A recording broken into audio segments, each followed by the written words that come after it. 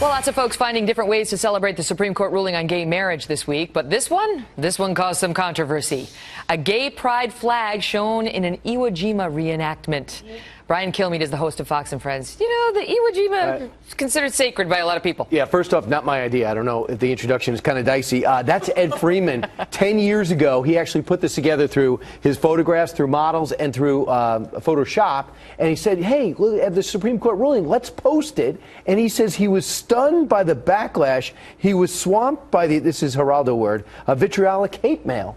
Oh. So he was hit by this. So I'm surprised that he's surprised. Because think about Iwo Jima, which he's mimicking there. Iwo Jima, we had 26,000 American casualties. 6,800 lost their lives in that battle. And they compare that to same-sex marriage in 14 states. It's a sacred memory, and it shouldn't be messed with, really, by anybody for any purpose. We agree. Okay, and many people feel the same about the Dukes of Hazzard. Yes. And yet it's being messed with, and it's being pulled from TV because I guess it's racist now. And I knew you weren't going to take this well. It aired from 1979 to 1985. What the problem is that it has a Confederate flag on it. And they say, TV Land, we looked at this and we decided it is not tasteful to air this series, which I believe, I didn't watch it every week, but pretty much a comedy, not a drama and not a documentary. So I thought it was fun. And I'm saying to myself, if you're going to pull this, why are we allowed to watch F Troop? I hear the Americans then did not treat the Indians well. How about,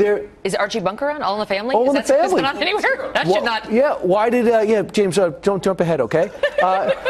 What is this?